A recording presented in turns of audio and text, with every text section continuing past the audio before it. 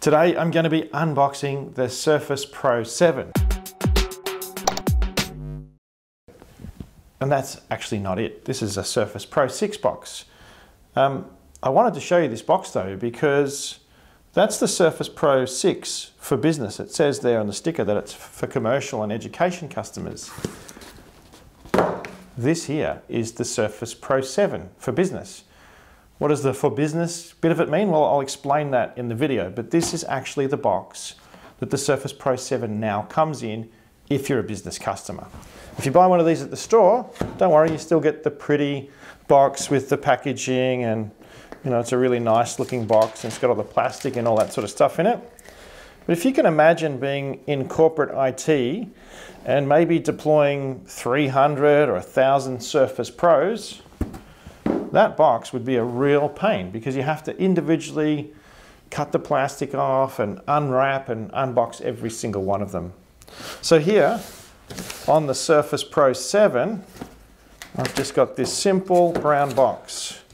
And I'm going to open that up and you'll see that there is my Surface Pro 7 inside. Instead of being wrapped in plastic, it's wrapped in probably some sort of recycled paper type material.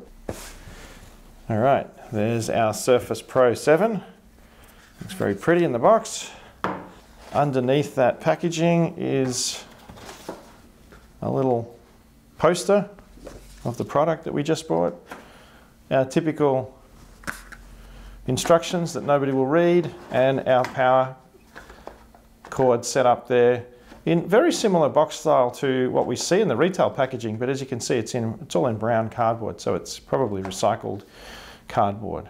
Our power cord. Whoop.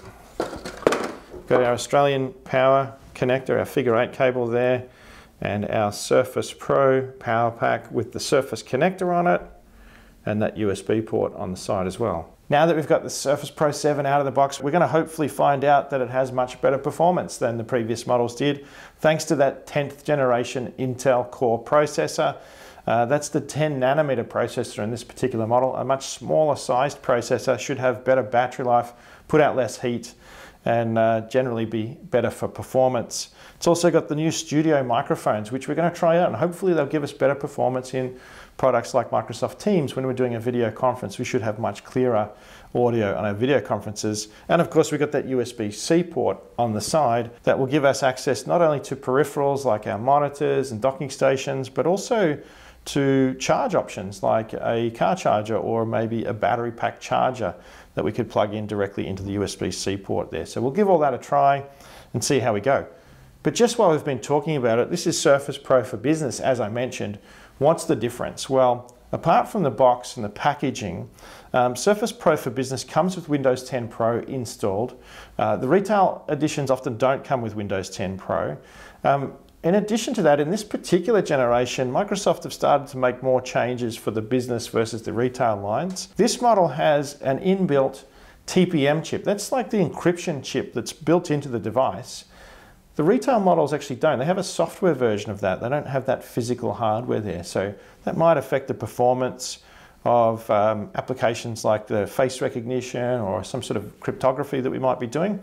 So that makes a little bit of a difference in the models. But the other thing that's different about Surface Pro for business is the fact that these have much better warranty options. With Surface Pro for business, we can get things like advanced exchange warranties, where if the device is faulty or maybe it's broken, we can actually get a new one sent out to us before we even send the old one back.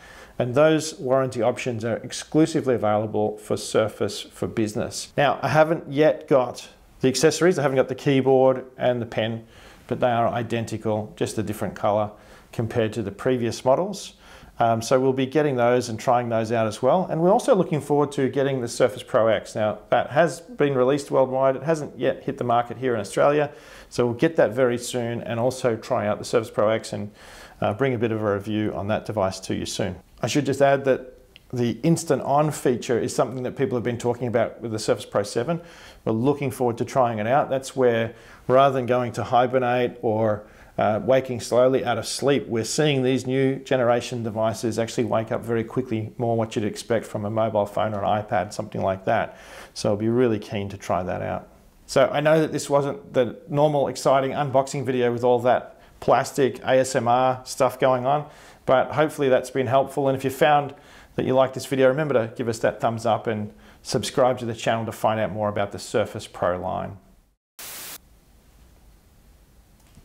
Unboxed. Boom.